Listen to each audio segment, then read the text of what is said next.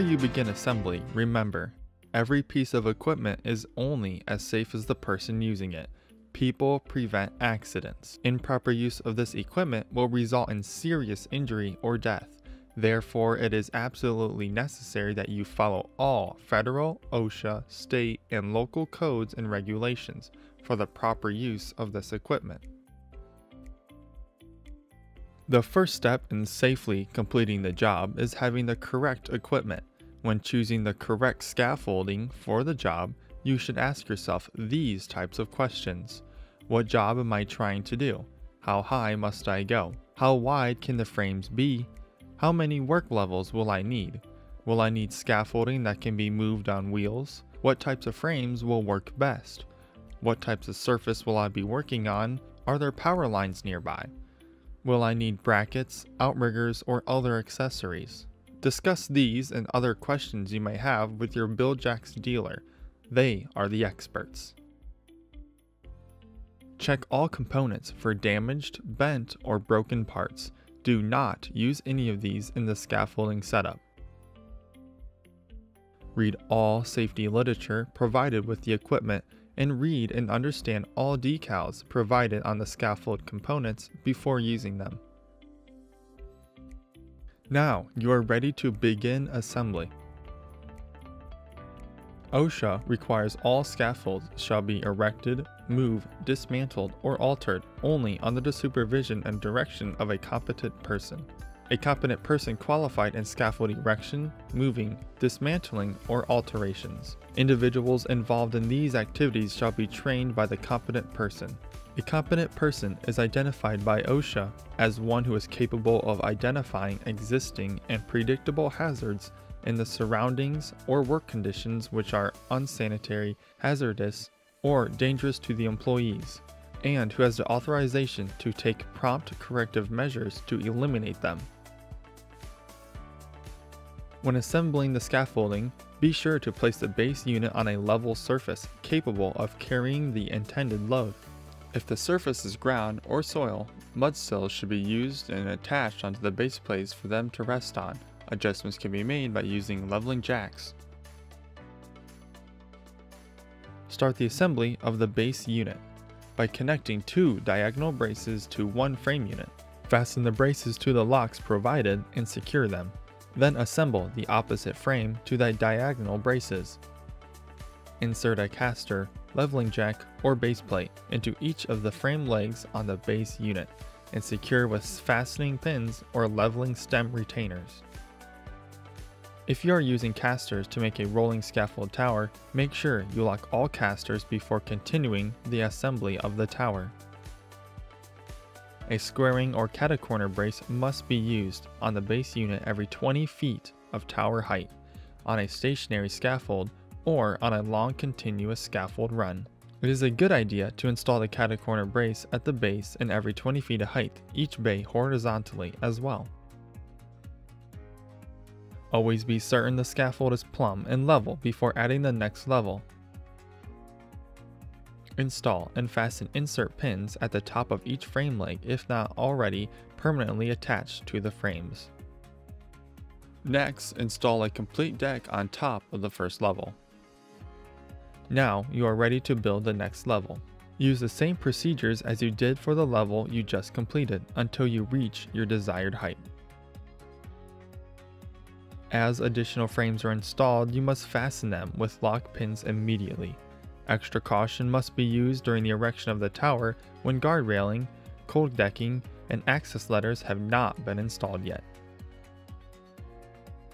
When feasible, OSHA requires that a full body harness and lanyard attached to an independent lifeline be worn during the assembly or disassembly of the scaffold prior to the installation of the guardrail. Never attach the lanyard or lifeline to any scaffold component.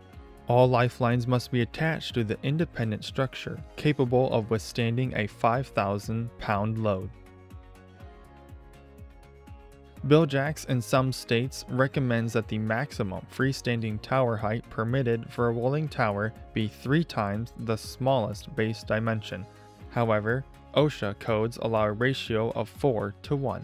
Consult your state and local codes to make sure your tower complies with all regulations.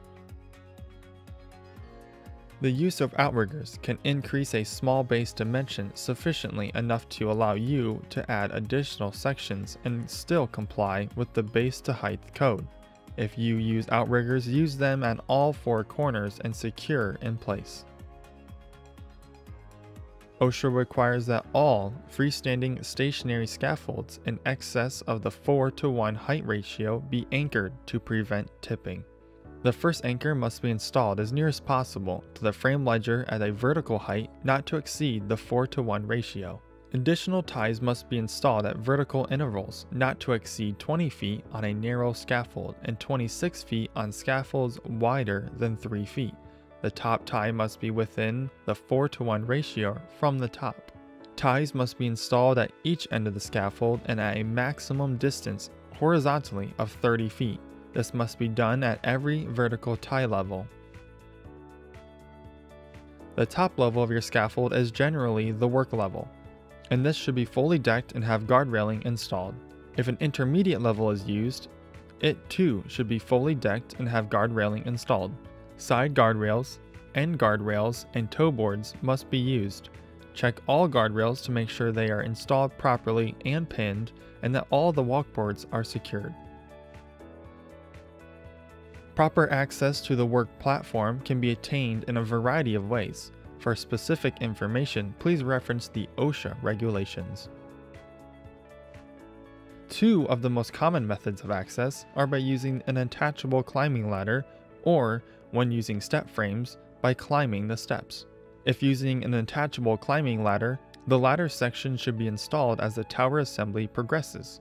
Be certain to tighten each bracket clamp securely. At the top, the ladder must extend a minimum of 3 feet above the platform when completed.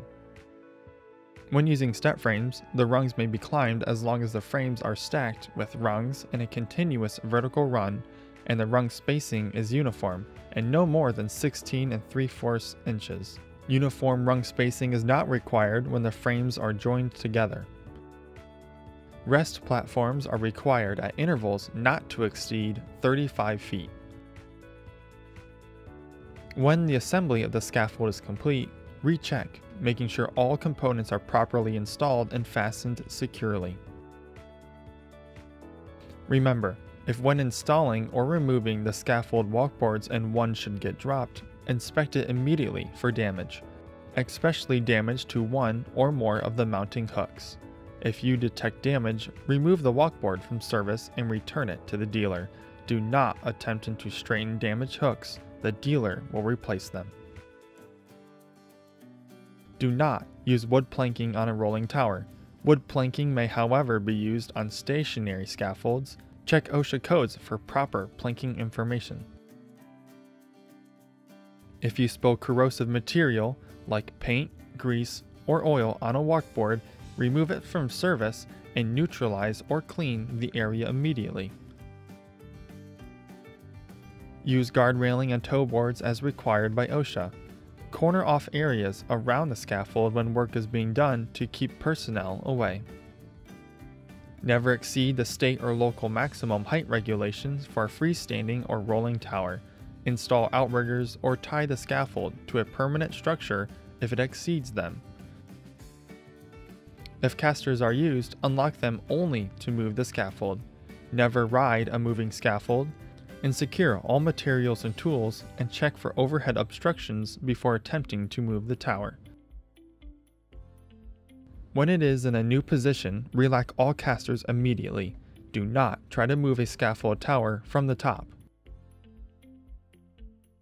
Use an attachable ladder or the frame ladder steps for access. Do not climb on the diagonal bracing. Never use ladders, boxes, or other devices to attain a greater height from the deck. Check the work area for electrical power lines or other overhead obstructions. Remember, metal conducts electricity. Do not use this equipment in areas where the contact may be made with power lines or other live electrical circuits. Failure to comply with the preceding warning will result in serious personal injury or death. Do not apply horizontal loads, force, or impact loads to the scaffold tower or components, especially on narrow scaffolds. Do not use side brackets on a tower equipped with casters. Never exceed the rated capacity of the scaffold walkboards with the combined weight of personnel, materials, and tools. Check the capacity rating located on each walkboard. Check with the manufacturer for frame capacities and other heavy-duty loading information. BuildJacks manufactures many other products. Visit BuildJacks.com or see your local BuildJacks distributor or rental store for more information. BuildJacks is committed to you, our customer. We're committed to providing you superior designed equipment, and we back that up with detailed information on its proper use and safe use. This video explains suggested scaffold tower erection procedures.